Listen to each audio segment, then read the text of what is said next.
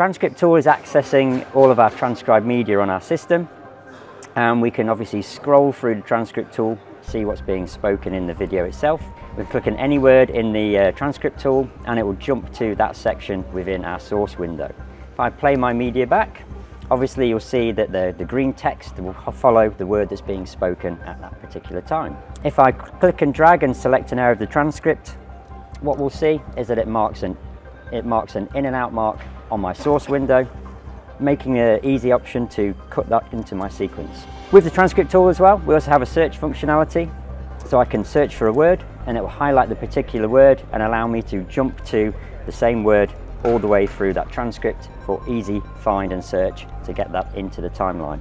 In the transcript tool, we can also set the speaker ID. So once we've transcribed our clip, if we want to identify the speaker, we can add a name in there and that will ripple through the transcript itself.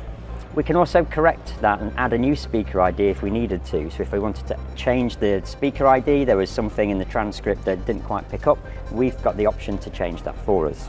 If you have some footage that's not quite transcribed in your sequence, that will pop up in the transcript tool itself, and the new fast menu gives us some options to transcribe those remaining clips for us, so we've got that readily available in our transcript tool.